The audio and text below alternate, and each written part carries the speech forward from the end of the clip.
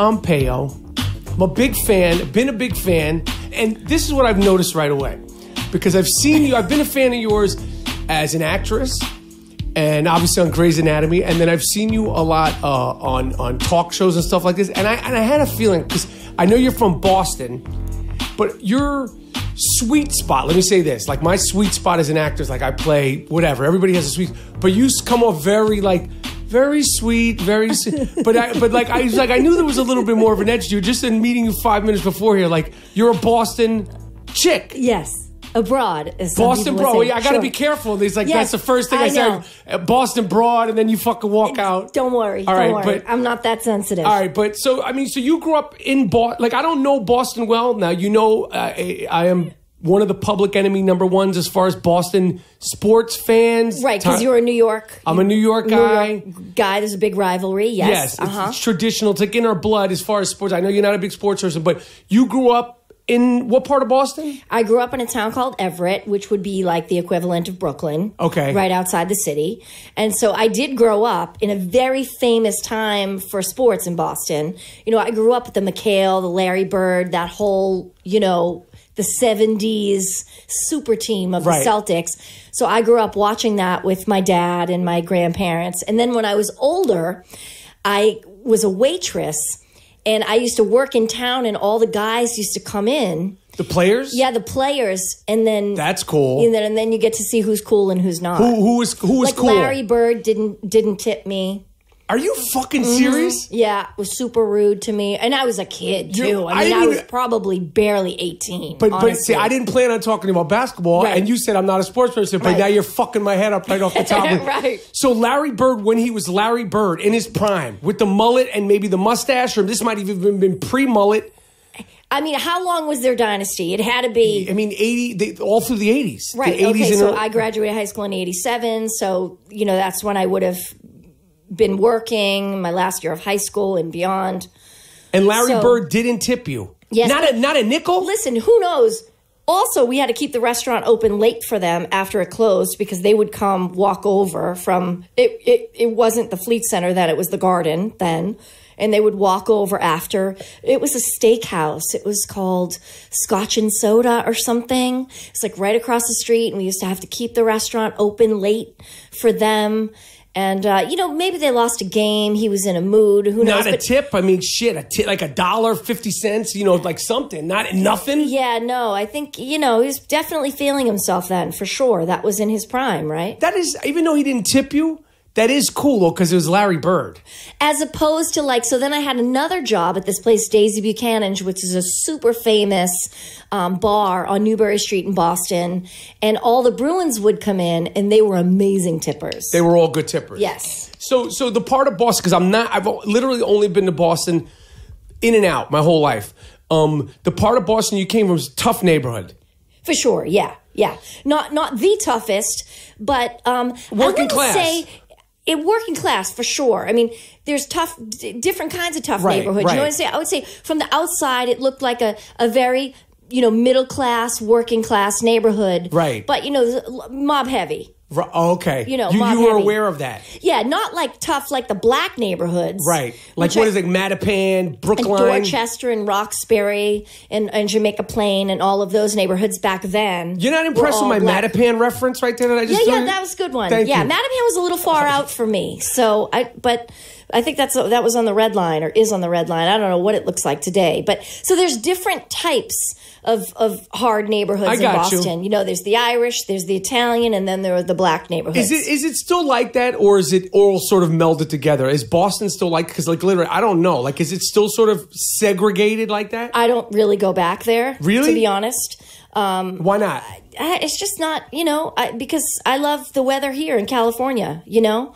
All my dreams came true here. So how did you wind up, for a girl from tough part of Boston, wind up playing roles that are always so sweet? Because that's sort of your sweet spot. Like, how Isn't did you? It funny? It's like people see me and they're like, America's sweetheart. Wait a second, she opens her mouth, and I don't know. I guess it's you know what I'm saying? Yeah, no, I think like because that's what you're good at. You're good at that. I guess it's my physicality. I'm pretty slender. I am, I'm a small person. I'm thin. I'm blonde. I have fair skin. I have green eyes. Right. So I'm, I guess my small stature and my face. I have like a sweet face. I guess I could before see you I playing open like my a mouth. tough. I could see you playing like. I mean, just talk. I was like, I could see you playing like a whole other. I mean, I'm dying to. Like I'm a dying tough to. fucking Listen, street, whatever. Every movie they've made about Boston, The Town, Gone Baby Gone, like Gone Baby Gone wasn't Boston. Was it Boston? Was it Boston? Yeah, because Ben Affleck, it was Boston. Every time they do a movie, I want to play The Fighter. I wanted to do that movie so bad.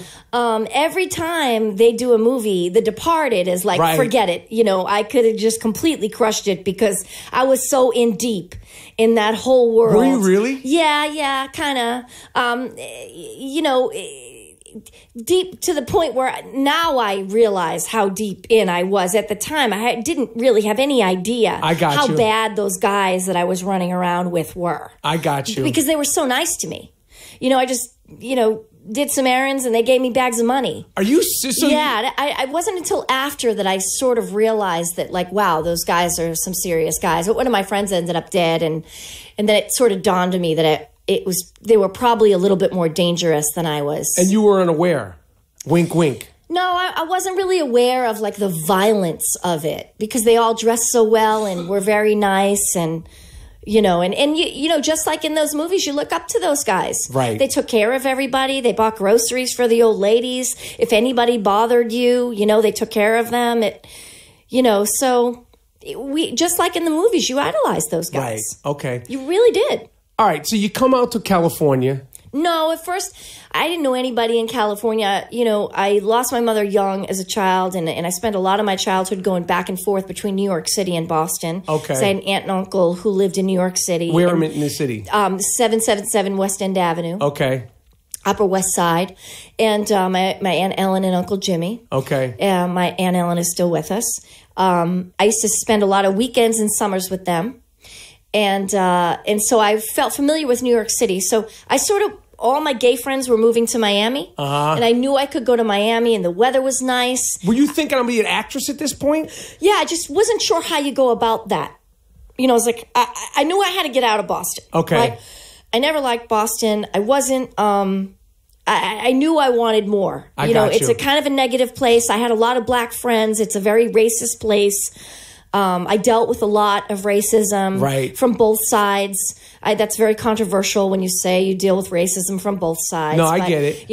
I've been, beat up and spit at from white people and beat up and spit at from black people. Right. So, I've experienced a lot of hate from all sides. And so I didn't really like Boston so much. I got you. Yeah. I got you. But so when did you say, I want to be an actress? What spawned it? When you were a teenager and in your early 20s, did you love movies? And what movies and actors and actresses were you like relating to before you were even doing it? Well, I was obsessed with Pfeiffer. I loved Scarface. I loved Grease 2. I loved Frankie and Johnny. I loved all those movies. I was obsessed with Pacino and Pfeiffer together. Got you. So I definitely, she was who I idolized. I got you. And I love the old movies too, though. How Betty old? Davis Okay. and all of those movies. Okay. All About Eve was my favorite movie. My Uncle Jimmy showed me All About Eve. I think that was the first movie I ever saw. And it resonated with you. Yes, for sure. Yeah. And it was super dramatic. I suffered a trauma as a child, so I had all this angst and sadness, and I thought, that's definitely going to be a way for me to work it out. I got you. And then how do you wind up in Los Angeles finally and start doing it? So I was in New York, and I was auditioning for things, and Steven Spielberg had sort of been, a champion of mine. Really? The first job I ever did was a commercial, right? It was a L'Oreal hair commercial. Okay. And it aired the first time, and then the next day, my agent called and said, I happened to be sitting at her desk, and someone from Steven's office called and said he wants to meet you. Off a fucking commercial? Yeah, off a hair commercial. That's crazy. I know. And so... Were you like, what the fuck? Like, you think this is a joke? And I was like, well... It was a very interesting moment for me because I was so afraid always to like, how do you become an actress? How do you start? I can't move to LA. I can't do this. And like, I moved to New York. I got a bartending job because that's what I did. That's what I knew how to do. And an agent approached me. I was only working there for like 3 weeks. An agent approached me. She was like, I'm an agent, whatever. I was like, yeah, whatever. I thought she was like trying to hit on me or something. I didn't even know. And then I went and saw her. She wrote down 3 addresses. She said, go to these places. And they were auditions. You know, I didn't know really what I was doing. Right. And they were all like 3 national commercials. And I went to all of them. And she called me back 4 days later. She was like, listen, kid, I don't know who you are, but this is crazy because you have callbacks for all these commercials. And then I went to the callbacks. And then she called me back and she was like, kid, you're on fire. You booked all those commercials. That's crazy. And I was like, damn, why did I wait so long? Because I was 26 when this happened, right? So I was like, wow, had I known it was going to be so easy, I should have done this shit when I was 19. Right. But especially with national commercials. Yeah. So then I was doing commercials and then Steven saw the commercial and then I said, oh, okay, well, I'm getting some looks. You know, this is good. But then I kicked around and some people were like, oh, you should move out to LA. My agent actually at the time, she's not in the business anymore, but she moved out to LA and she was like, you should come with me. And I went out and I did not fit in out here at all. I didn't look like the other girls. I didn't have fake boobs. I didn't have a tan.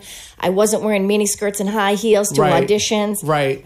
You know, I was like wearing my Adidas and my baggy jeans and no makeup and kind of tomboyish. Right. And I would go into auditions and she would call me and she'd say, did you go? And I'd say, yeah, I went to the audition. And she'd say, oh, they don't remember you. I'd say, okay. They literally. You were making no impact. I was making no impact. I was like auditioning for like Dawson's Creek, right? Okay. And like making no impact. And so then I went back to New York and I would get put on tape for things. And then directors would and then I got this, A.V. Kaufman, who I'm sure you know is a big casting director from New York, called me one day and she was like, I heard you're in LA. I need you to go read for this movie for me. And I said, okay. And I read the sides. And of course, like all actors, I'm like the worst of them. I'm like, this part isn't right for me. I'm not going to be good at this. This is terrible. Why do you think I should do this? She was, Ellen, just shut up and just go, please. So I go and I end up getting the movie. And then, which was? Moonlight Mile. Right. With young Jake Gyllenhaal, who I had met like 2 weeks earlier on the street. I was sitting outside of Jones on 3rd.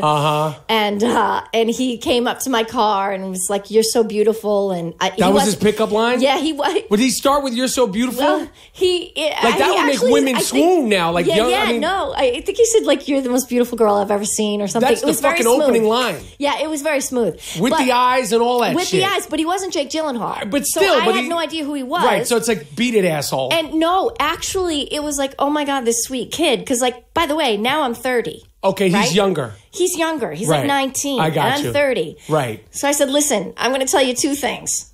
No, number 1, I'm probably older than you think I am. Because I looked super young. And number 2, don't be embarrassed because you made my day. Because I kind of was like, yeah, that's cute. I gotta go. But he was just a guy then. He did shit then. Because Miracle Man was... He was doing Donnie Darko and he was filming all those movies or had just wrapped those movies. He wasn't Jake Gyllenhaal. No way. No one knew and had no idea who he was. Okay. He was definitely adorable. But he's just a smooth motherfucker on the street. Yeah. And I just knew he was younger. And I sort of, how to get out of it in a nice way because I knew he was a lot younger. And I didn't want him to feel bad because I was having a terrible day. I got you. I moved to LA. It was cars. I had to drive. I had I had no idea how to get to auditions. Right. This was before Waze and those Thomas guys. Yes, I know. Thomas Scott. If you don't know what it is, it was like a 3-inch telephone size book where you could decipher the maps. And this is before like navigation. I lived off of Thomas Guy too when I came out here. And it would drive you nuts because sometimes you couldn't figure out. But when you did crack the code, it was like, holy shit, I could get from one place to another place. Yeah, if I could just get to that place without being late. I'm surprised Thomas Guide didn't come up with their own app. You're so right. They missed the boat on that. They should have been controlling all that shit. Yes. Like, instead of navigation or Waze, it should be Thomas Guide. The guy who created Thomas Guide is probably like fucking miserable somewhere, broke. They took my whole shit. You're right. I never thought of that. Thomas Guide was a motherfucker. Yeah. All right, so go ahead. So you got Miracle Mile. So Moonlight Mile. Moonlight Mile, sorry. That's okay. So I got Moonlight Mile. And then from that... Which is a good little film. A great film. It was based on a true story of Rebecca Schaefer, a girl who was murdered by a stalker. And it was the director, Brad Silberling's girlfriend at the time, when she was murdered. And it was his sort of love story to her parents about the relationship that he had with her parents after she had passed. It's loosely based on the events. It was he changed the events, but he wrote it and directed it. It was something so dear to his heart. The movie wasn't as big, I think, as we all would have hoped it would be. But it was critically acclaimed. It got talked about. It did. And this is when little movies, like I don't know, they matter more than they did then, but like little movies, like they would stick out. Yeah, I think the subject matter, I think for the studio, the subject matter was sad. Too sad. Right. They didn't know how to market this movie because it was about a girl's death. Right. And the family grieving. Right. So, I think that's, on the business end, I think that's what happened to the movie. But it did its job by the way of everybody noticed me from it. And you started getting, and so what was that like for you when you start getting hot for the first time? Like where you're in a legit movie with Dustin Hoffman, young Jake Gyllenhaal, and people are starting to call, and you're 30 now. Yep. And so what was that little experience like? What meetings did you take? What was cool? What was like the most exciting sort of thing from that? I was like, damn, why didn't I do this sooner? Right? I didn't know it was going to be this easy. So I started when I was 25. I went to New York when I was 25. So from 25 to 30 is a relatively short time. Right. It took me, 5 or 6 years. I did struggle in that time. It's not like it was all roses. Every time I would come out to LA and nobody would know who I was. Right. Then I would go back to New York and do some commercials and make some money. But so it was, I met everybody. I mean, I went into Harvey at the Peninsula. I got sent up in there. I signed to CAA. And yeah. And you're doing general meetings with this one and that one. General meetings, auditioning for with this Warren one. Beatty, Harvey, Sam Mendes, all of them. J.J. Abrams I met. Sam Mendes, we laughed about it later, but Sam Mendes said to me, don't do television. Right. And I said to him, I met him for that movie Road to Perdition. Yes. And it was an audition for the role of a waitress. It was like one scene. She had no lines. And I said, Sam, you have the power to change the game for me right now. I look great in a waitress uniform. I've worn one my whole goddamn life. You can't just give me this one scene. I'm not doing an extra scene, motherfucker. I'm not playing an extra. But I will. I was fine to do it. He was the biggest thing. Jude Law was the biggest thing at the time. And he was just like, well, if I, this sounds like bragging, but if I remember correctly at the time, he said the scene is about Jude Law. The scene can't be about you. And if I put you in this scene, it was some bullshit he's saying to me, if I put you in the scene's going to become about you. And the scene has to be about Jude Law. So I was like, okay, that's a smooth motherfucker right there who's not giving me the job. I said, but still, if I walk out of here saying I just booked the Sam Mendes movie, that's going to change the game for me. And if you're not going to give me a job, how are you going to tell me not to do television? And he said, well, I know it's pilot season. I know they're probably trying to get you to do TV. You just shouldn't do it. And this is 2000? 2001, 2002. And lo and behold, I mean, the fucking TV zeitgeist changed so crazy since then. But it actually had to be later than 2002. It had to be more like 2003. It had to be closer to the time when I did the Grey's pilot. Right. It had to be closer to that. But anyway, Sam and I have since seen each other, and we've laughed about it, and he owned up to it. He was like, what an asshole I was, huh? Right. We had a good laugh about it. But yeah, listen, and I give Shonda Rhimes a lot of credit. I think Grey's is partly responsible for changing the TV game. Absolutely. Sure. I mean, I think the TV game, I mean, I think the pinpoint is James Gandolfini, The Sopranos, and that's Yes. cable, obviously. Yes. And then Shonda on ABC came in, and I mean, she's taken it to another level because, you know, the exposure on ABC, no matter how good Showtime, HBO, and any AMC, all that stuff, ABC is, everybody has ABC. Right. And now it's like, I mean, the movie business, it's like, unless you're doing a DC Comics movie, even the movies, the smaller movies, it's a weird time because the smaller movies get nominated, but no one sees them. Right. Right? Yeah. Like if you and look there's still an incredible bias, right? Like it's not like I could flipped, ever though. be up for. I mean, listen, I work 10 months out of the year, and I don't have a lot of free time anyway. But it's not like anyone's checking for me for Disney does movies. I work for Disney. Right. I'm one of the biggest money makers Disney has. Right. I don't get offered Disney movies. Well, that's because you're busy, though. No, what? And they listen, don't see- whatever. If they wanted to make it work, I mean, this is Right, the they can bias make it that work. it is. But girls won't talk about that. Actresses won't talk about that. They won't say nobody wants me. Right. I'll say that. I'm okay. Right. I'm okay to say that. But That's what it is. When you say nobody wants you for movies, but in this day and age, where we are now, 2018, like movies, it's like, if you're working on a TV show and successful, you have kids, like, For sure. fuck, am I going to do this? Not because it's not the money, but like even creatively, like the only reason why you'd want to continue working in between your schedule and being a TV actress, let me tell you, motherfuckers, it's not easy. No. It's a lot of time. You got 3 kids.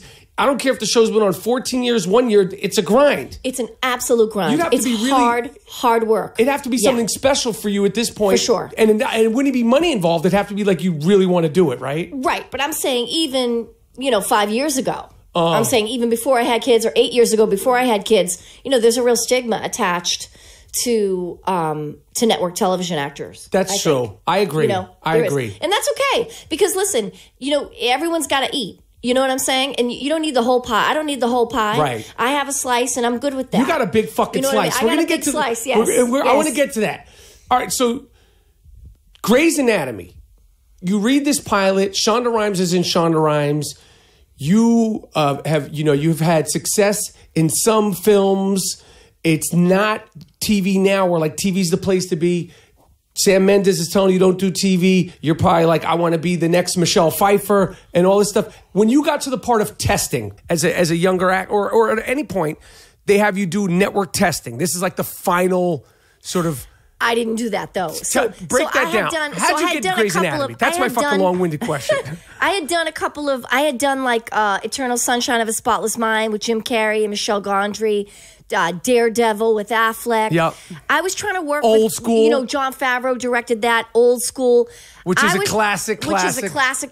I was trying to work with dope directors and do great movies. Even if the part was small, I was just trying to be a part of really good projects.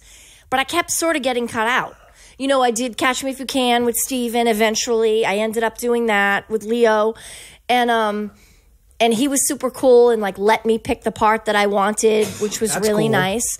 Yeah, I love that guy. He's amazing, that guy. But before you skip over that, what was Leonardo DiCaprio is such a star, he's like the last of a dying breed in terms of For sure. He don't have to do any talk shows. He's Leonardo DiCaprio. What is your takeaway from working with Leonardo DiCaprio?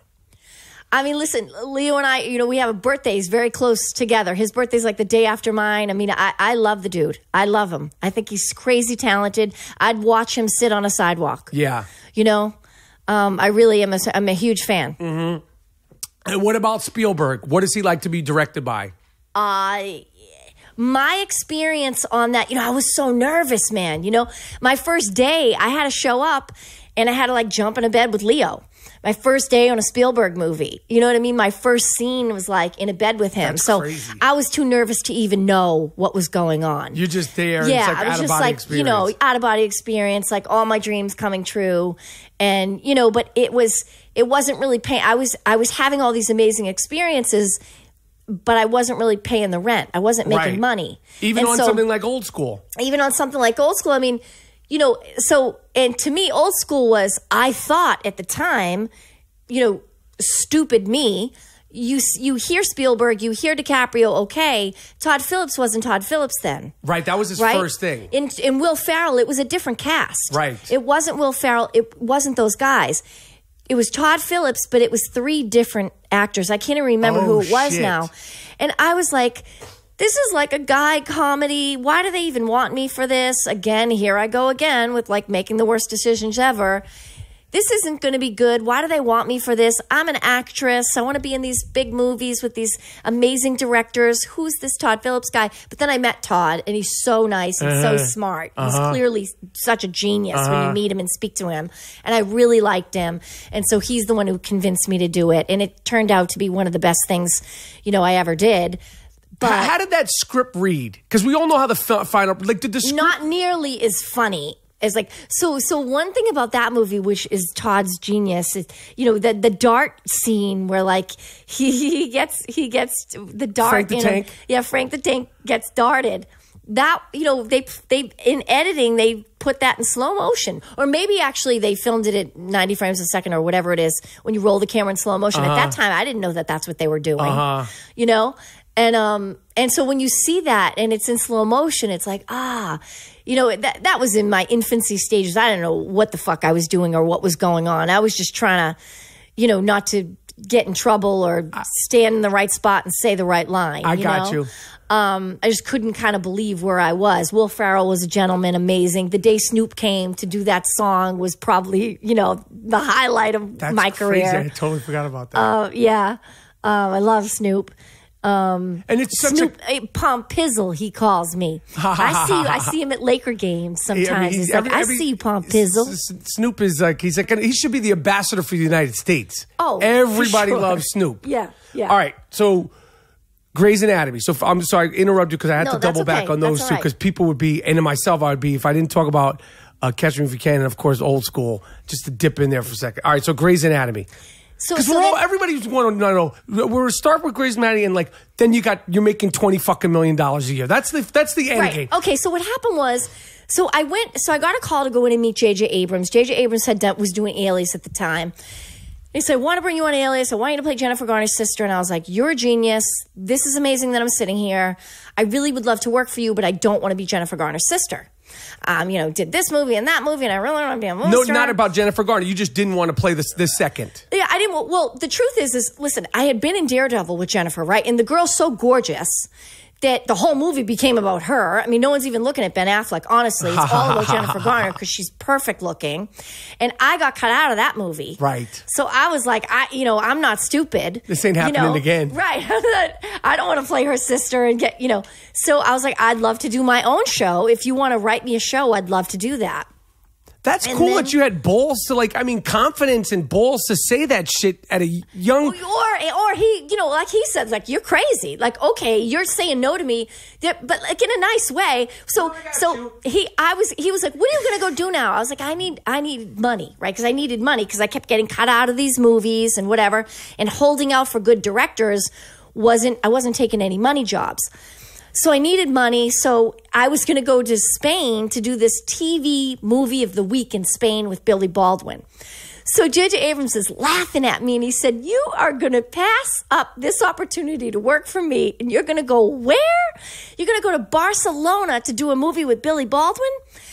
So a TV movie of the week, no less. And I said, yes, because I'm going to get to live in Barcelona for 2 months. They're going to give me a bucket of cash, and that's what I want to do. I want to go see Spain. I've never been.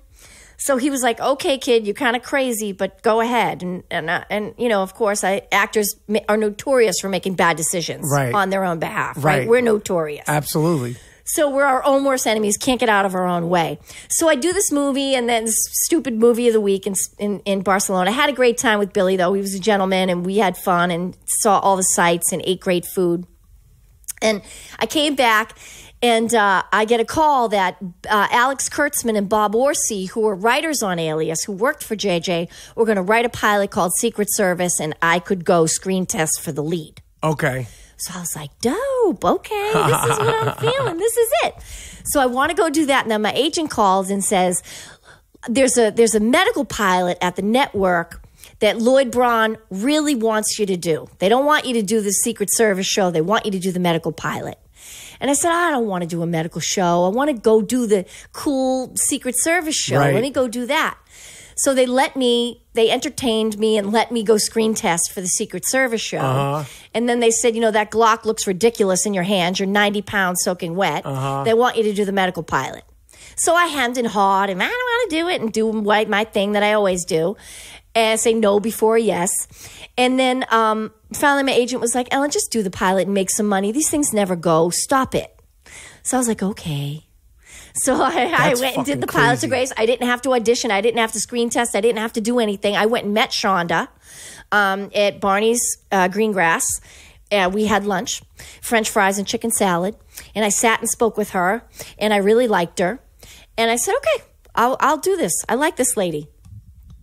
And then we did the pilot. 14 years later. We did the pilot, and we were hearing through the whole thing. We're filming the pilot and filming the first shoot. We had an order for like 13, right? And we were hearing the whole time the studio didn't like the show. They might not air it. They try to change the name at one point to Complications. It was originally Grey's Anatomy. It was originally Grey's Anatomy. Then they didn't like it so much. They were trying to mess around with the name and change it. And interesting. Like when you look back at things. And this is also my version of it, right? Right. This is also my version. Shonda has her own version of how it came together. Which is probably way worse, right? I mean, who knows? But I'm saying in terms of dealing with the network, like the stress and like it's going, it's not going, and. It's happening, it's not happening, and you think you didn't even want to do it, essentially. Right. You want to go shoot guns and be a Secret Service agent. Yeah. When did the show go from uncertainty to like, this is a good show? The day after we premiered. So they must have had some promise in the show because they gave us the time slot after Desperate Housewives. And at that time, Desperate Housewives was a smash. Right? They were doing like 25 million people. That was back then. You're listening to me dating myself, but that was back when TV numbers were 25 million. Right. People have hits on the air. Now they're calling 8 million people. It's a hit. It's a smash. 9 million people. We used to do 25 million people. I think the Super Bowl episode, we did like 26 million or something like that. But that was when numbers were huge. And so Desperate Housewives was their breakout hit. They gave us the time slot after Desperate Housewives. So that's when we kind of knew, well, they're giving us a great chance. Because, your time slot is everything. So someone believed in something to give us that time slot. And so once we had that time slot, we aired after Desperate. The numbers were huge. And then it was like off to the races. And it just kept going. Well, yeah, we had one day of work left shooting. So we aired on a Sunday night. And then we worked Monday, and that was our last day of season 1. So then we had the whole season, the 9 episodes would air, but we were on break. So, I mean, I've had great fortune, but the kind of television sex, and I'm not even into the money thing, but when you're going 2, season 3, season 4, season 8, 9, 10, all the way to season 14, and like, yo, this show's coming back. How much of a relief, forget the money stuff, because I want to get to that, but how much a relief of the stress of knowing, okay, I'm starting to work in August and I'm going to work 8, 9 months out of the year. How much value is in that for you as an actress? Do you know what I'm saying? And as a person, because so much of what you deal with as an actor, as an actress in this business is the uncertainty. My next job, this is my last job. Is this show going? Fuck, I just did this show. It's great. It got canceled. Oh, I did 1 season. Oh, we're going to do 2 seasons. It got canceled. And then, to have that sort of like, this is my fucking job, and it's a dope job. It's successful, and you're Grey. You're Margaret fucking Grey. Like how much? Meredith. Meredith. Sorry. That's okay. How much is that mean to you? Like to have that sort of like certainty, as opposed to 99.9% of even the greatest of great actors have so much uncertainty. It's everything, because the truth is. So I just now started feeling secure, just like now. And season 14? I always have been like, Justin Chambers and I, who plays Alex Karev, is a really dear friend of mine, and he and I are very close. And I always say to him, this is the last year of the show. This is the last year of the show. Because listen, I mean, I never get comfortable, because you know this business, you know this town. You say one wrong thing, you're done. You do one wrong thing, you're done.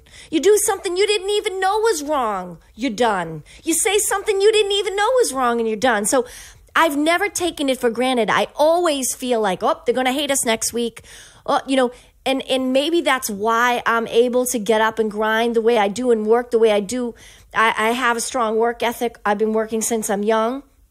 I've never taken for granted that, oh, this show will keep going on. And that must be why I keep doing it. Because that part of the acting, it was never good for my personality. What part? The not knowing It's what your terrible. future is. Not knowing this audition, walking into this room and being judged by these people. And are they going to like me? Are they not going to like me? Are they going to accept me? Are they not?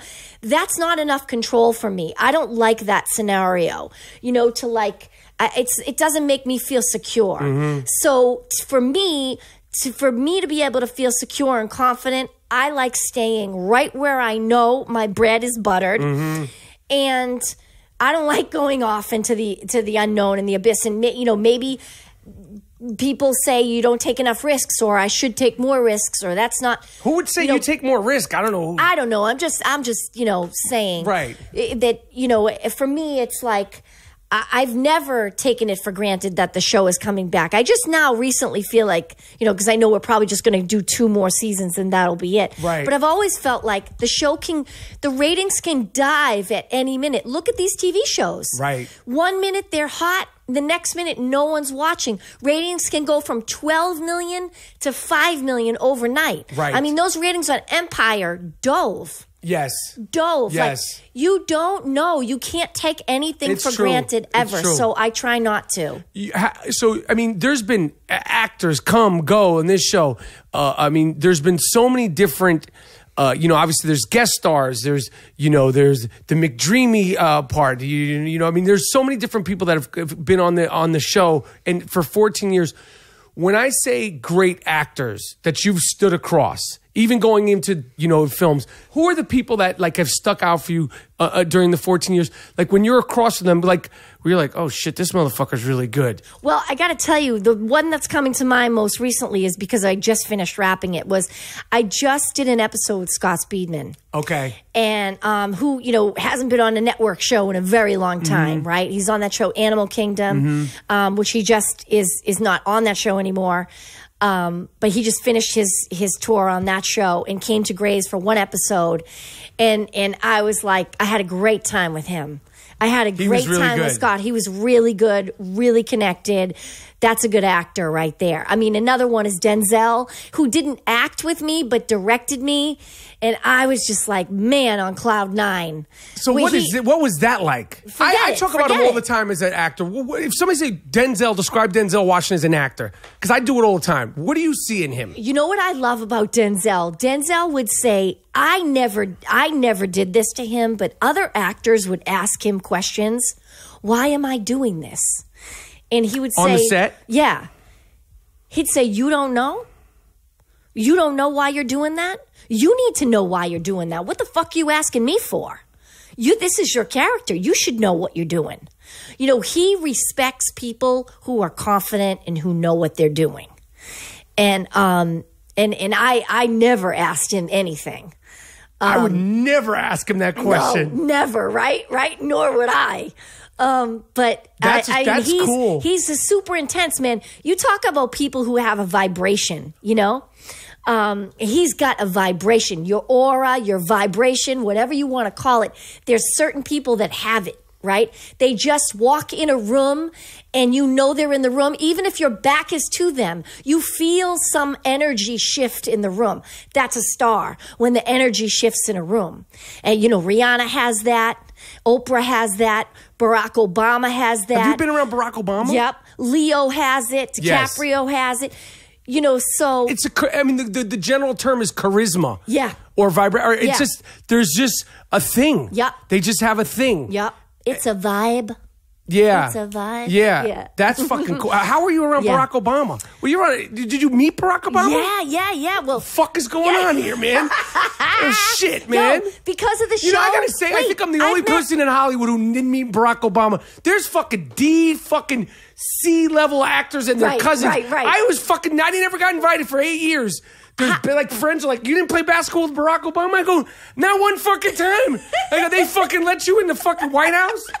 I didn't go to the White House, though. Where did you meet him? The first time I ever met him was Oprah had a fundraiser for this new, candidate, Barack Obama. No one had ever heard of him. I had never heard of him. I had never seen him. And the show was already popping. The show was popping. And we went up to Oprah's estate in Montecito, 40 acres, beautiful place. And I had done Oprah's show a couple times because of my show. And we got invited, and there was this smooth dude in a suit smoking a cigarette. And I was like, that's the guy? And that was him. And that was the first time I ever met him. And then that's cool. Yeah, it was really cool. I was like, this is amazing. And I was, on board right away, obviously. I think Stevie Wonder performed, and Oprah had like a big, she had a big fundraiser up at her place for him. And then I met him another time in New York City. It was a very small little cocktail reception with only like 10 people. And yeah. That's really cool. I've met, because of the show, right. I've spoken to Bill Clinton on the phone. And he on the phone? Yeah. Not in real life? Not in real life. Because I met him, and let me tell you something. That motherfucker is a charm. I met him, we talked for about 2 minutes, but as soon as, he was just talking about movies. Like, I was like, oh, shit, Bill. He's like, I liked you in this Justified, and I was like, I get it. I was like, this fucking guy with his blue eyes and his shit. I was like, shit. Yep. But I mean, you talk about vibrations going to the Denzel and all, but like, there's just certain people, and it's not necessarily the best looking person. It's just I don't know, like a coolness or a charisma. It's just charisma. Charisma. It's like Miles Davis wasn't the best trumpeter, but if you ask who's the most famous, it's Miles Davis. Because he just, the way his whole thing, his name's Miles Davis. Right. So going to the Denzel, so aside from that, when he's directing you on the show, like, what else you got for me? Because that's like my guy. Oh, please. And so Debbie Allen, who's our executive producer, who's who's good friends with Denzel, she got him to come. And, she didn't want to tell me I know she was trying to get him, but she didn't want to tell me. And he was getting ready to direct Fences. And so I think, it was just a good little warm up for him. He wasn't doing anything at that that couple of weeks. He was free. And, Debbie Allen can pretty much get anyone to do anything. So when she finally dropped the news, I was just like, what? Are you kidding me? And he comes on set and he's directing an episode of Grey's Anatomy. Yes. And be honest, I mean, Grey's Anatomy, this is the highest of highest network shows, but the director on a TV show, it's like, it's a revolving door. Yes. I mean, obviously you guys probably have a family of people that do it. Yes. But like in the early, like I know when I've done television, it's like, oh, who the fuck is directing? And you're like, I've done this 48 episodes. You're not going to be able to tell me. Right. I mean, listen, certain people shouldn't come in and tell us, but certain people should. Right. Because, listen, we're on a wheel, right? We're on the hamster wheel, and no one can get into bad habits the way network 24-episode TV actors can get into bad habits. Explain that. Just because it's like punching a clock. We're doing the same thing every day. We're saying the same kind of dialogue. We're wearing the same clothes. We never step out of our comfort zones, so we do get bad habits. So you do. It would be nice if someone would come in and say, hey, listen, stop moving your head so much, or stop throwing your hand around, because I noticed that's something you do to emphasize, and you don't need to do that. So, but Denzel came on, we're a locomotive. We're filming 24 episodes, but Debbie was with him the whole way. And the episode was Meredith-centric. It was really just me and a couple of other characters. It wasn't everybody in the episode. I was beaten up by an epileptic patient, which is a true story that we took from this video we found about a nurse who was attacked by someone having an epileptic seizure. And so it was based on true events that we had a video of a security video from a hospital. I got you. So we had this, and yeah, that's one of the other highlights. I mean, my path has been an interesting one in all the ways I didn't expect it. I got you. I wanted to do this and I wanted to do that, but even though I've been on the show for so long, and that wouldn't appear from the outside to be the most creative path, I have an awful lot of my boxes checked. Fuck yeah. I've worked with Leo. I've worked with Spielberg. I've worked with Denzel. I don't know why you're downplaying it. I mean, it's fucking awesome. I don't know. I just, I mean, especially where we are now. It's like you got people, that come out of nowhere. They're fucking, like Justin Bieber. Think about Justin Bieber. Okay. He's a fucking kid on YouTube playing, and now he's Justin Bieber. Right. Like, and that's, how many years ago? Now you have people like it's YouTube this and musicians this and like you don't even need to like go to a record executive. You could go on Instagram and get it. You could sing and the next thing you know, I mean, actors, I encourage young actors like, well, I'm not getting work. I'm like, go on Instagram, do scenes. We'll fucking find you. Yeah. Just the same way they find rappers and musicians. Go on YouTube, do scenes from Shakespeare, do scenes from Goodfellas or whatever the hell you're into. You'll get, if you're good, there's so many ways to be found. So I mean, in your career, and then this article that like was about a month ago, that obviously it was choreographed in terms of like you went out of your way to like make a statement about all the stuff with women's empowerment in television, and there's been so much talk about gender gap and gender pay. And I remember I was texting you and I hadn't seen the article, and it's like, oh shit, Ellen Pompeo is making $20 million a year from the show. So forget about the uncertainty. Like, here's a question. Like you say, oh, what would you do if you got $20 million? What the fuck would you do if you get 20? How did you want, like, I mean, obviously you've earned it, and the show's 14 years and the show's collectively brought in $3 billion. Over $3 billion. So just talk to me about that. How does that feel in terms of, you know, as a statement for a woman, in television, and just as a motherfucker from Boston who was a waitress who didn't get a tip from Larry Bird, like all of it. Yeah, I mean, listen, I just think that, I mean, I don't know what to say. I know a lot of women have come up to me. First I want to say that I'm very grateful for the way the article was perceived. Yeah, because that's what I'm saying, choreographed in terms of, it wasn't you, and you should have a hand in it. But still, listen, I happen to be a very authentic person, right? I pride myself on being authentic and telling the truth and speaking my mind, because I feel like one of the things that bothers me about society, politics, show business is that everybody's trying to Instagram, everybody's trying to present this image that's better than, right? Everybody's trying to present what image they want you to see of them. And my goal is always to try to be as authentic as possible. So in my quest for authenticity, listen, I run my mouth, right? I say how I feel. And we know that can go sideways real quick. Yes. Right? So I am grateful that the response... Can it? I don't know. I don't run my mouth at all, Ellen. Go ahead. I'm grateful that the response has been as positive as it has been, because I did do it with the best intentions and tried to do it in a humble, truthful way to inspire other women. But you never know how shit's going to come across. So I want to say first that I'm very grateful to the response for the response that I've had, because everybody has been very inspired by it. And the women coming up to me have really been, it's been a very moving experience. That's cool. To know that you inspire people and that you move people. In the business and just fans, just in general. Yeah, for sure. Just other women in business. Now, I get into tricky situations because, you know, it's like I had the balls to ask for that money, and I had the balls to stand my ground in that way because I had those numbers. Right. Right? I had two things. I had the numbers. CAA, my agency, put together a package for me and told me what the show has made out there in the universe. Was this in your head, like, I'm not getting paid enough? No, not at all. So when you're doing this long, right? Shonda had made the move to Netflix, and if she's not going to be at the helm. Shonda made the deal for she's doing her own thing in Netflix. Yeah, she left her deal at ABC and is now going to be in business making television shows for Netflix. Got you. So with Shonda not at the helm anymore, well, it's like, do I still want to be involved in this? And what is the show going to look like without Shonda's involvement, right? How far away was she going to step? Because I'm ride or die for her, but I don't know about, is someone else coming in? Like, what is this going to look like? So we Shonda and I spoke, and, the show makes a lot of money for a lot of people, her and me, residual wise, everything wise. So, I'm super realistic. I'm 48 years old. I have 3 kids. I work 4 minutes from my house. It's a great job. And so I said, yeah, we want to keep this going. What do you want? Do you want to keep it going? I said to her. And she said, yes, I absolutely want to keep it going.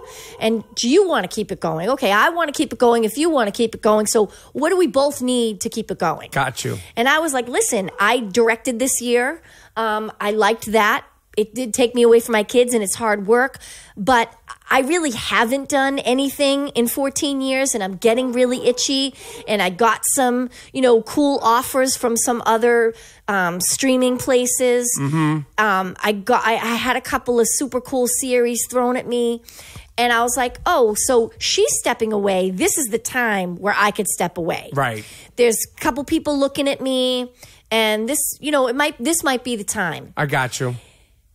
But then she said to myself, what's it going to take? And I was like, well, I need to be empowered. I need to feel like an ownership of this show, and I need to grow in business. Ownership in terms of financial? Yes, financial ownership of the show. And you don't want to just be an actress. Right. Which I've had ownership over the show before, but just not as big a piece. I got you. And I think that, the acting thing was kind of, I outgrew it. I told you before, I do houses. That's sort of my creative outlet. I love home design and construction and all of that. But I guess the acting thing was never, I don't know, I feel like I've done so much of it. I guess that my acting bulb is kind of burnt. I got you. So I was like, but if I can stay here and I can direct and I can produce other shows, and ABC is going to give me a deal and let me create other, because really I've had a master class in making television, right? I have my master's degree in making 1 hour drama. I know everything about it. So, and that's in the business side of it now is what's interesting to me. I got you. Acting is cool. I'm going to say I would never want to do it again, or I wouldn't want to do it, but it's a young girl's game. You got to get on a plane. You got to travel. You got to live in Canada for 8 weeks. You got to roll around in the mud, take your clothes off, walk across a glacier. Then you got to put on a dress and parade yourself on a red carpet like a pony and promote it. Right. It's hard work being an actress or actor. It's hard. Right. I think it's harder for actresses than it is for actors. I agree. The conditions, what you're meant to do, the shit you have to put up with. And there's an expiration date for the majority of women. That's just the way it is, especially if you started working when you're young. Yeah, it's just the way it is. So I like the business side of it now. So I was like, this is cool. This is a cool place for me to transition at 48, to transition more into the business side and, produce the show and help produce a spinoff and produce other shows. And so I'm more trying to move my business into that now. I got you. And so what has been the response in terms of when you see this in print? Ellen Pompeo is making $20 million an episode. And what are we buying? Are we buying planes? Are we buying a car? If you're around your friends, are they like, nah, bitch, I'm not paying for lunch. What has been the sort of the fallout from everybody knowing, you make $20 million. I'm not fucking paying for the salad. You can pay for the salad. I always have to pay for the salad. That's the fallout. I always have to pay for the salad. And I'm happy to, Right. Listen, if I feel like my whole life, people have been generous with me. This town has been generous with me. Right. People have been generous to me, generous of spirit, the fans, to watch the show for this long. The universe has been good to me, and I have to be good to the universe back, right? And that's what feels good, and that's the right thing to do. So, it's a little awkward to have your pay out there like that. That's typically not something I'd be. Because I was going to ask you to borrow $20 a day. Yeah. No, I'll give you 40. That's okay, fine. Yeah. All right. Yeah. But that's what I'm saying. Just in terms of people knowing, it's but one thing. What my business manager will tell me is 20's only 10, Ellen. So slow down. Okay. And flying private will get you broke real quick. Yes. That's the quickest way. You got to be busted that's out. not the way to play it. Yeah. Do you hear me, DJ Khaled? Right. You hear me, Khaled? Right. Okay, I'm sure Khaled's not paying for all those jet lucks. Right. But that flying private is that what gets people? Yeah, that'll drain your bank account real quick. So you that's house, an expensive luxury that you get very used to. Yeah, you got to be really. It's got to be some real guarantees. So the buying and selling houses, we were talking about this earlier. This is something you love to do, and how does that work? You'll see, why do you get involved with that? How do you even have time to get involved with that? And take me through your latest house thing. What happens? You see a shithole? Yeah. You'll see. It's always a shithole. It's always a project. I don't think you could use the word shithole now because there's such a stigma on. Our president just used shit, but we're saying from a house. It's a shithole. You know what I mean? You gotta be fucking careful everything you say. But we're talking about a rundown. You're talking about a place you like to rebuild them. Yes. and you see it, and like you do this all on your own, or you do it with your husband, or you have a partner? Like I do it with my husband, who's my partner in everything in life. But he's into it also. He's into it also, yeah. He has a great eye. He has a great eye for properties, and one of his best friends is a realtor. So those two scope and they find cool places, and then they'll call me up and they'll say, you have to see this place. But I walk in onto a property and I either feel a vibe or I don't right away. It's a vibration. I can't explain it. I got you. And when you refurbish them and you fix them up and all that stuff, do you get, how hands-on is that? And is that like, that doesn't seem like a stress-free situation. That seems like it's very stressful. It's very stressful, but you know, it's exactly like producing. Okay. It's exactly like Are you producing. the foreman and shit? Because, like, are you sort of the contractor? You hire people, but the less you're involved, the more money you're going to spend and the more money they can take from you. Because contractors and project managers, you know, they're fuck around, right? They're all professional extortionists. Right. They know shit that you don't know. Well, how do you know you don't need 7,500 feet of copper piping? Right. Maybe you really only need 50,000 feet of copper piping. You know what I mean? They can hustle and extort you for money so easy. And you don't know what's going on. You don't really know what's going on. It's like when you take your car to a mechanic. You don't really know. How much do you know about it now? Like, how confident are you about it now? I don't know a lot about building. Like, I don't know. I know a lot about interior design. I don't know a lot about building. And you could get really jammed up in construction. Do you enjoy doing? So you must enjoy doing it. I do. You know what I'm so scared of it. You know what I like? I realize this. I like solving problems. I always, you know, people always ask me advice, and I said, you always want to go in with a solution. Don't ever go into a supervisor, your manager, your boss. I just did this thing for InStyle magazine, this Laura Brown, who I love. She's taken the magazine in such a positive female empowerment direction. And she said, you know, what's your advice? And I said, always go in with a solution. Don't ever be the problem. Even if there is a problem, don't go in with the problem. Go in with the solution. I got you. No such thing as problems, only solutions. That's a Chris Ivory quote. Okay. Yeah. All right.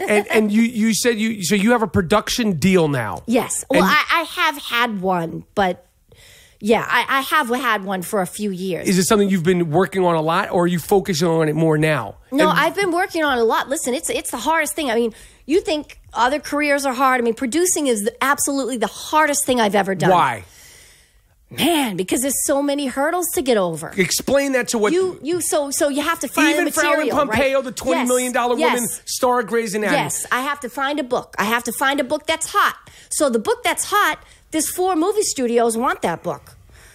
So I have to now compete with them to get that book. How do I compete with them? I have to have ABC bid for that book for me. If they don't bid as high as Sony, if Sony offers more money, that's gone. That's it. Let's say ABC does bid for the book. So you get the book, and then what's the next hurdle? Then you have to find a writer. And that's like getting married. Yes. That's rolling of the dice getting married. Yes, you have to find one who likes the book, who has a good take on the book. Then even if you love that writer and that writer's dope, the studio has to like that writer. So all those things have to come together, right? And then if the studio likes the writer, he writes the script. They coach him along the whole time. Hopefully, and when you write the script, you, Ellen Pompeo, and the studio have no power. This fucking guy or this girl, hopefully don't fuck it up. No, wait, no. How many? He writes a script, right? This is network TV now. He writes a script. The studio looks at it and says, oh, could you change this? He goes, okay, I'll change this, and this. Okay, he changes this. Now can you go back? Oh, we love those changes. Now can you change this, and this? Because we liked it from the first one, but you changed too much. No, yeah. Okay.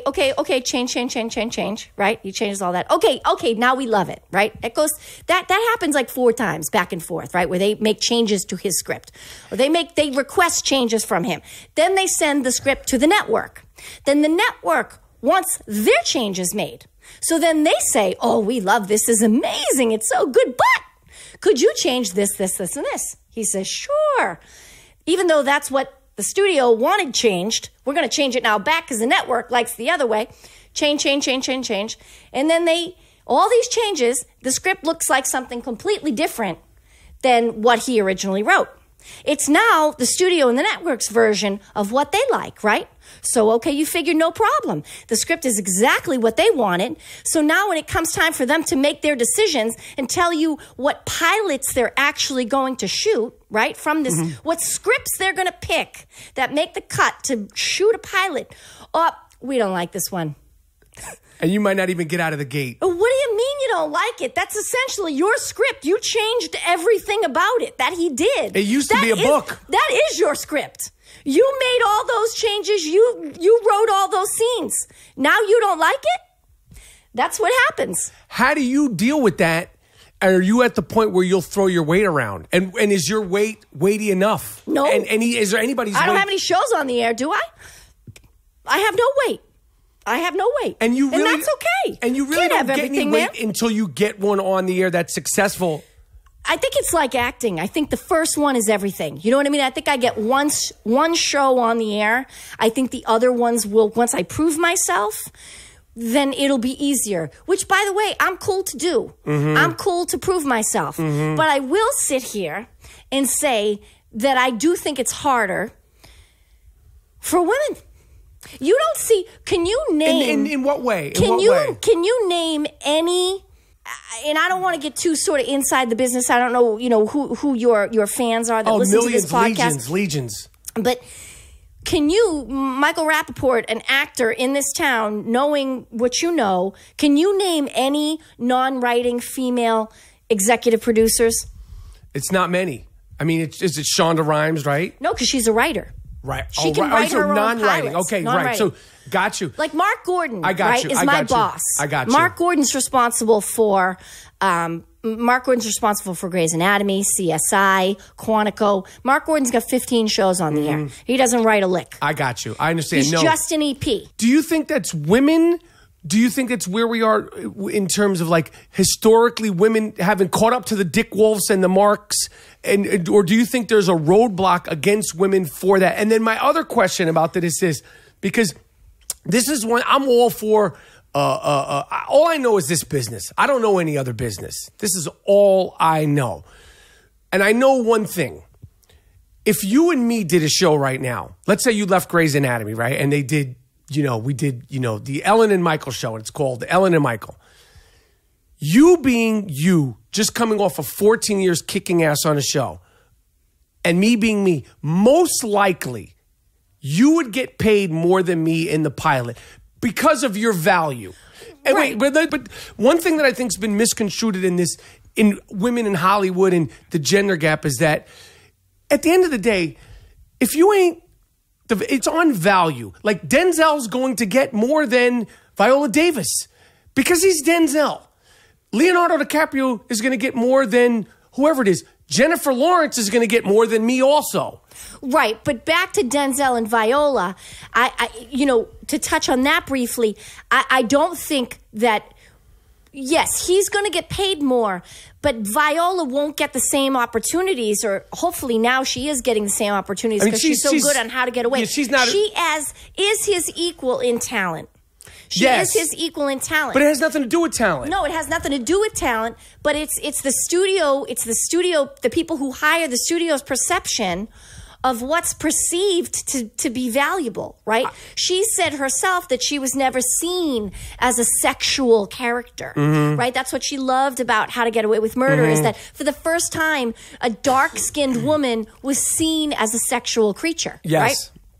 So I agree with you. It is very hard to quantify what the pay equity thing is it's a conundrum, right? Because it is hard to quantify the value of people, because yes, people do have a bigger audience. Right. People have a bigger following. Right. And that's the value of it. Yes, that's the value. It is challenging to quantify and say some people should be paid the same, especially with actors, because we have fan bases. Right. It's like... I mean, some are stars or someone else. Like, if I'm like, let's say me and Jennifer Lawrence are doing a movie, and I'm co-starring with her. And let's say it's like she's working 60 days, I'm working 60 days.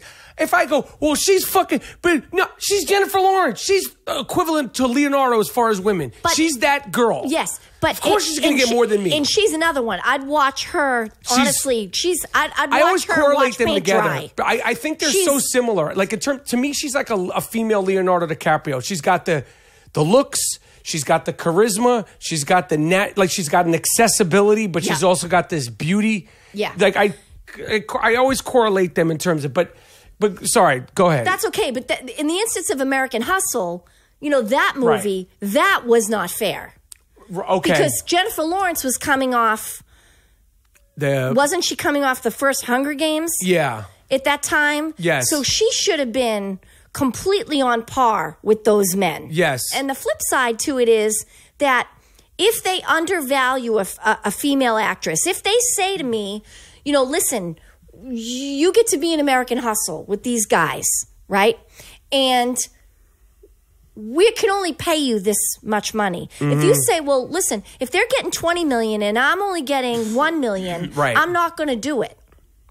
Well, okay, well, get out, bitch, and we'll just have another girl come in. Right. So it's going to be a hard thing to have unless you have transparency, which is going to cause another problem because then we go back to transparency. Oh, you mean what you pay? Yeah, of what you pay people. I mean, what you get? Yeah, it's going to be, well, how do you explain that someone is worth more money than the other person? But as long as people are willing to step up and do the role for less money, right? The studio is like, oh, well, unless every actress in town knows they only offered me $1 million and they're offering the guys $20 million. So all of us should say no. So in that respect, transparency would work. But if they say, Leo's coming off The Revenant, we're going to give him $20 million. You can't argue with that. You can't argue with that. It's going to be a challenging thing to overcome. The only thing that I was talking about that I felt like is getting misconstrued in Hollywood, because I can't talk about gender gaps in anything else because I don't fucking know, and I barely know it in my fucking business, is like John Turturro. He's my favorite actor. He's my guy. Yeah. He's not getting the same amount of money as fucking Leonardo DiCaprio, Christian Bale, or those guys are excellent. We're talking about these fluff pretty boy actors. Like if John Turturro does a movie with some fluff pretty boy actor, the fluff pretty boy actor is going to get more than John Turturro. And you're like, well, he's the greatest actor in the world. The fluff pretty boy is going to get the people internationally to come into the movie. He's going to put asses in the seats. And it doesn't matter if it's John Turturro, a woman, or a guy. And I just think that's one of the things that's, like in this Twitter space that we live in, it's sort of like there's this conspiracy. And I'm like, specifically in Hollywood, value is first. And then in terms of what you were saying, like the Jennifer Lawrence and the, what was the name of the movie we were just talking about with the Hunger Games or American Hustle? Right. Yeah. Then it's different. So I mean, and you're a rare, not just for an actor, but for an actress to where you like, yo, I have value. You've earned your value for 14 years on a show. But I also have luck. Some people say, I'm not lucky. I'm talented. Well. Yeah, I deserve all those things because I'm talented and because I work hard, but I think I would be an idiot to sit here and say I am not lucky. Absolutely. I am lucky. Of course. I'm lucky that I wasn't born in South Sudan. You're lucky that the SWAT show didn't get picked up when you were playing the Secret Service. Yeah, exactly. I'm lucky the Secret Service show didn't get picked up. I'm lucky that I had the opportunity. There could be, back when Grey's was being cast or they were making these TV shows, they were not putting women of color in the leading role of TV pilots. Black girls didn't even have a chance. Didn't even get the opportunity to be number one on a call sheet on a primetime network drama. So for that, I'm lucky. Yeah. Because just to be able to have the opportunities that I've had, I feel like I'm super lucky. So I think luck, does play into it. I know people want to say, oh, luck is bullshit. I work my ass off. Yeah, you do. But luck plays some part in it. It does. I agree. Luck and timing. Yeah. All right. What can I say, Ellen? This is everything that I imagined. Really? Fuck yeah. And I feel like, this is what I'm going to brag about this. I feel like because of the form of this, and I've seen you on you've done every talk show 2, 3, 4 times, but because there's parameters on it, I feel like the essence of Ellen Pompeo has come out on the IamRapaport Stereo Podcast. I want to say, Larry Bird, you fucked up. You fucked up. Okay, now you might see Ellen Pompeo and you might say, I'm a big fan of Grey's Anatomy, and who knows how it's gonna, we don't know how it's gonna go. I'm not saying that she's not gonna be nice. I'm just saying that who knows how it's gonna go, correct? Larry who? Larry fucking who? Thank you for coming and doing the show. This was so fun, Michael. Thank you so much. Awesome. Thank you.